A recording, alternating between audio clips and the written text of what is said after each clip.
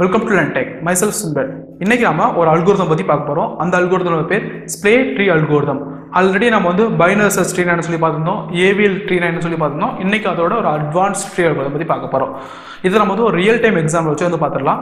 நீங்க வந்து ஒரு காலேஜோட டேட்டாபேஸ் வந்து மெயின்டைன் பண்ணிருக்கீங்க. அந்த காலேஜ்ல படிச்ச ஸ்டூடெண்ட்ஸோட டீடைல் எல்லாமே இங்க சேவ் பண்ணி வைக்கிறீங்க. ரோல் நம்பர் பேஸ் பண்ணி வச்சுக்கலாம். இப்போ அதுல வந்து ஓல்டு ஸ்டூடெண்ட்ஸோட ரெக்கார்டு இருக்கும், புதுசா வந்த ஸ்டூடெண்ட்ஸோட ரெக்கார்ட்ஸுமே இருக்கும். அதை நீங்க வந்து ஒரு நல்ல ட்ரீ, ஒரு ஏவிஎல் ட்ரீ முன்னாடி பார்த்த ஏவிஎல் ட்ரீ வச்சு வந்து ஒரு ட்ரீ பேஸ்ட் அல்கோரிதம்ல இந்த மாதிரி வந்து சர்ச்சிங் வந்து எஃபிஷியண்டா இருக்கிறதுக்காக நீங்க வந்து கிரியேட் பண்ணி வச்சிருக்கீங்க. இப்போ இதுல வந்து பாத்தீங்கன்னா ஃபார் எக்ஸாம்பிளுக்கு பழைய ஸ்டூடெண்ட்ஸோட ரெக்கார்டு எல்லாமே அந்த ட்ரீயோட டாப்ல இருக்குன்னு நீங்க நினைச்சுக்கலாம். புதுசாக சேர்ந்த ஸ்டூடெண்ட்ஸோட ரெக்கார்டு எல்லாமே அந்த ட்ரீயோட பாட்டம் சைடில் வந்து இன்ஸ்ட் ஆயிருக்கு. அது வந்து அந்த அல்கோரிதம் பேஸ் பண்ணி தான் இன்ஸ்ட் ஆகும். நம்ம சினாரில் இப்படி இருக்குன்னு எடுத்துக்கலாம். ஸோ இப்படி இருக்கிறப்போ வந்து பார்த்தீங்கன்னா நீங்கள் வந்து எந்த ஸ்டூடெண்ட்ஸோட ரெக்கார்டு வந்து அடிக்கடி ரிவ்யூ பண்ணி பார்ப்பீங்க? அந்த காலேஜை விட்டு படித்து வெளியே போன ஸ்டூடெண்ட்ஸா அல்லது காலேஜில் படிச்சுட்டு இருக்க ஸ்டூடெண்ட்ஸா? கண்டிப்பாக வந்து காலேஜில் படிச்சுட்டு இருக்க ஸ்டூடெண்ட்ஸோட டீட்டெயில் தான் அடிக்கடி எடுத்து வந்து வியூ பண்ணி பார்ப்பாங்க. ஸோ அவங்களோட டீட்டெயில் எல்லாமே அந்த ட்ரீயோட கடைசி பக்கத்தில் இருக்கிறனால ஸோ ஒவ்வொரு தடையும் நான் ட்ரீயோட கடைசி வரைக்கும் நான் ட்ராவல்ஸ் பண்ணி அதுக்கப்புறம் தான் சர்ச் பண்ணி எடுத்து கொடுக்க மாட்டேருக்கோம். தேவையில்லாமல் அந்த படித்து முடிச்சு போன ஸ்டூடெண்ட்ஸோட ரெக்கார்ட் எல்லாமே அந்த ட்ரீயோட டாப்பில் இருக்கிறனால அதை நான் சர்ச்சே பண்ணி பார்க்க மாட்டேன். பட் இருந்தாலும் அது வந்து டாப் பொசிஷனில் இருக்கும். ஸோ இதை தடுக்கிறதுக்காக தான் வந்து ஸ்ப்ளே ட்ரீ அப்படிங்கிற கான்செப்ட் வந்து கொண்டு வந்தாங்க. இந்த ஸ்ப்ளே ட்ரீல வந்து பார்த்தீங்கன்னா நான் புதுசாக இன்செர்ட் பண்ணுற நோடு எல்லாமே வந்து பார்த்தீங்கன்னா எனக்கு வந்து மேலே வந்துட்டே இருக்கும். அதாவது ஒவ்வொரு தடையும் புதுசாக இன்செர்ட் பண்ணுற நோடு வந்து எனக்கு வந்து ரூட்டாக மாறிட்டே இருக்கும். அதே மாதிரி நான் புதுசாக ஏதாவது ஒரு நம்பர் வந்து நான் சர்ச் பண்ணால் இந்த சர்ச் பண்ண நம்பர் வந்து எனக்கு வந்து ரூட்டாக வந்து மாறிடும். இதுதான் இந்த ஸ்ப்ளே ட்ரீ. இப்போ அதை பற்றி கொஞ்சம் டீட்டெயில் வந்து பார்க்கலாம். ஸ்ப்ளே ட்ரீயோட இன்சர்ஷன்லேருந்தே வருவோம். இந்த ஸ்ப்ளே ட்ரீல நமக்கு வந்து புதுசாக ஒரே ஒரு ரூல் தான், நம்ம புதுசாக இன்சர்ட் பண்ணுற நோடை நம்ம வந்து ரூட் நோடாக வந்து கொண்டு வருவோம். அதுதான். மற்றபடி ஏவிஎல்டியில் பார்த்த அதே ரூல்ஸ் தான் இங்கேயும் இருக்கும்.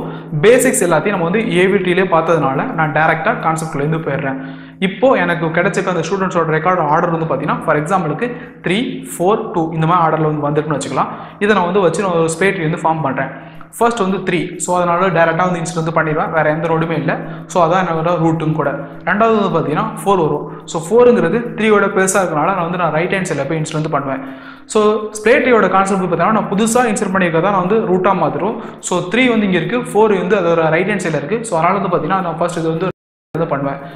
பண்ணுறப்போ வந்து பார்த்தீங்கன்னா 4 வந்து எனக்கு ரூட்டாக மாறிடும், 3ங்கிறது அதோட லெஃப்ட் ஹேண்ட் சைடில் போய் அது இன்சர்ட் ஆயிடும். அதுக்கடுத்து நான் இன்சர்ட் பண்ணுற வேண்டிய நோட் வந்து பார்த்தீங்கன்னா நம்பர் 2. ஃபர்ஸ்ட்டு ரூட்டோட செக் பண்ணி பார்க்கும். ரூட்டில் நம்பர் 4 இருக்கும். 2ங்கிறது சின்னதுனால நான் லெஃப்ட் ஹேண்ட் சைடில் வந்து ட்ராவல் வந்து பண்ணணும். அடுத்து நம்பர் 3 இருக்கும். 3யோட செக் பண்ணி பார்க்கும். அடுத்து நான் சின்னதாக இருக்கனால நான் லெஃப்ட் ஹேண்ட் சைட்லேருந்து ட்ராவல் பண்ணி 2ங்கிறது வந்து பார்த்தீங்கன்னா இந்த லெஃப்ட் சைடில் லாஸ்ட்டாக வந்து இன்சர்ட் ஆயிடும். ஸ்ப்ளே ட்ரீயோட ரூல்ஸை பொறுத்த வரைக்கும் நான் புதுசாக என்ன இன்சர்ட் பண்ணணும் அதை நான் வந்து ரூட்டாக வந்து கொண்டு வரணும். ஸோ இது வந்து பார்த்தீங்கன்னா என்ன கேஸ் நம்ம செக் பண்ணி பார்ப்போம். ரூட்லேருந்து பார்க்குறப்போ இது வந்து லெஃப்ட் கேஸாக இருக்கிறதுனால ஸ்ப்ளே ட்ரீயில் வந்து பார்த்தீங்கன்னா நம்ம வந்து ரைட் ரோட்டரி வந்து பண்ணுவோம். 2 டைம்ஸ் வந்து ரைட் ரோட்டரி வந்து பண்ணுவோம். ஸோ அதனால வந்து பார்த்தீங்கன்னா ஃபர்ஸ்ட் வந்து நம்ம வந்து 4 வச்சு ஒரு ரைட் ரோட்டரி வந்து பண்ணுவோம். அப்படி பண்ணுறப்போ நமக்கு வந்து ட்ரீ இந்த மாதிரி மாறும். இது வந்து ஒரு பேலன்ஸ்டு ஸ்ட்ரக்சரில் வந்து இருக்கும். ஸோ இப்போ வந்து பார்த்தீங்கன்னா 3 வந்து ரூட்டாக இருக்கும். அதுக்கப்புறமும் நாம் வந்து 3ஐ பேஸ் பண்ணி ஒரு அகைன் வந்து ஒரு ரைட் ரோட்டரி வந்து பண்ணுவோம். அப்படி பண்ணுறப்போ வந்து பார்த்தீங்கன்னா 2, 3, 4 இந்த மாதிரி நமக்கு வந்து பார்த்தீங்கன்னா நமக்கு வந்து ட்ரீ வந்து ஃபார்ம் ஆகும். 2 வந்து ரூட்டாக வந்து கிடச்சிடும். இது பார்க்கறதுக்கு ஒரு அன்பேலன்ஸ்டு ட்ரீயாக இருந்தாலும் பட் நம்ம ரீசெண்டாக என்ன ரோடு இன்ஸ்டால் பண்ணணும் அதான் நமக்கு வந்து ரூட்டாக வந்து கொண்டு வருவோம். ஸோ அதனால் நம்ம ரீசெண்டாக கொடுத்தனோட நம்ம வந்து ஈஸியாக வந்து ஆக்சஸ் பண்ணிக்கலாம். இதுதான் ஸ்ப்ளே ட்ரீயோட ஒரு முக்கியமான அம்சமும் கூட. ஏவிஎல்டியோட இன்ஸ்ட்ரக்ஷனை பற்றி பார்த்தாச்சு. அடுத்து சர்ச்சிங் வந்து போகலாம். மற்ற ட்ரீலாம் பார்த்தீங்கன்னா சர்ச் பண்ணுறப்போ அந்த ட்ரீல எந்த ஒரு மாடிஃபிகேஷன் நடக்காது. பட் ஸ்ப்ளே ட்ரீல நம்ம சர்ச் பண்ணாலும் அந்த மாடிஃபிகேஷன் நடக்கும். நான் சர்ச் பண்ண நோடு வந்து எனக்கு கிடச்சிருச்சுன்னா அந்த நோடை தான் நம்ம ரூட் நோட வந்து கொண்டு வந்து வைப்போம். அதான் அந்த ஸ்ப்ளே ட்ரீல நம்ம பண்ணுறது.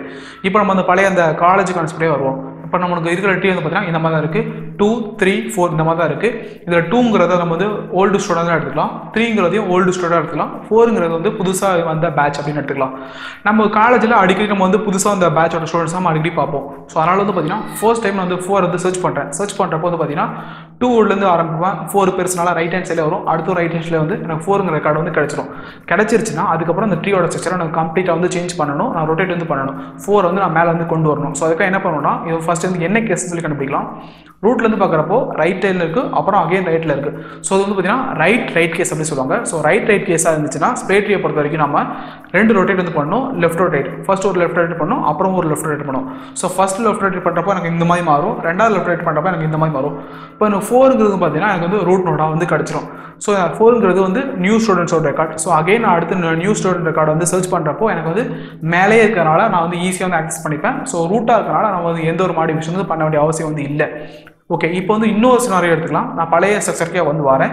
இதில் வந்து பார்த்தீங்கன்னா 2, 3, 4 இருக்குது. இப்போ வந்து புதுசாக நம்பர் 5ங்கிறது நான் சர்ச் பண்ணுறேன். சர்ச்சிங்கில் இந்த 5 எனக்கு கிடைக்கல, அப்படி கிடைக்கலன்னா இந்த ட்ரீல ஏதாவது மாடிஃபிகேஷன் நடக்கும்னு கேட்டிங்கன்னா கண்டிப்பாக இதுலேயும் இந்த மாடிஃபிகேஷன் நடக்கும். ஸோ நான் 5 சர்ச் பண்ணுறப்போ ஃபர்ஸ்ட் வந்து 2 செக் பண்ணி பார்க்கும், 5 வந்து பெருசு, ஸோ ரைட் ஹேண்ட் சைடில் வந்து போகணும்.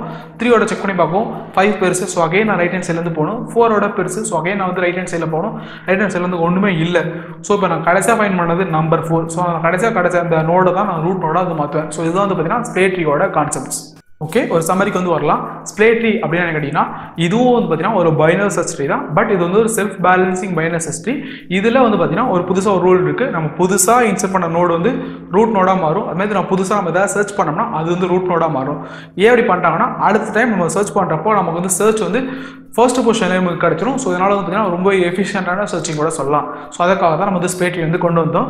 இந்த ஸ்ப்ளே ட்ரீ வந்து நீங்கள் வந்து எப்போ யூஸ் பண்ணலாம்னா, நீங்கள் வந்து ஒரு அப்ளிகேஷன் வந்து யூஸ் பண்ணுறீங்க, அதில் வந்து மில்லியன்ஸ் ஆஃப் டேட்டா வந்து நீங்கள் வந்து ப்ராசஸ் பண்ணுறீங்க. பட் அந்த மில்லியன்ஸ் ஆஃப் டேட்டாவில் நாம் வந்து ஒரு 2% ஆஃப் டேட்டா தான் வந்து நம்ம அடிக்கடி ஃப்ரீக்வெண்ட்டாக யூஸ் பண்ணுறீங்கன்னா நீங்கள் ஸ்ப்ளே ட்ரீ கான்செப்ட் வந்து யூஸ் பண்ணலாம். அப்படி யூஸ் பண்ணுறப்போ நீங்கள் ஃப்ரீக்வெண்ட்டாக யூஸ் பண்ணுறது எல்லாமே டாப் பொசிஷன் வந்துடும். ஸோ மீதி இருக்க டேட்டா நம்ம வந்து யூஸ் பண்ணவே மாட்டோம்னா அது வந்து எல்லாமே பாட்டம் சைடு வந்து போயிடும்.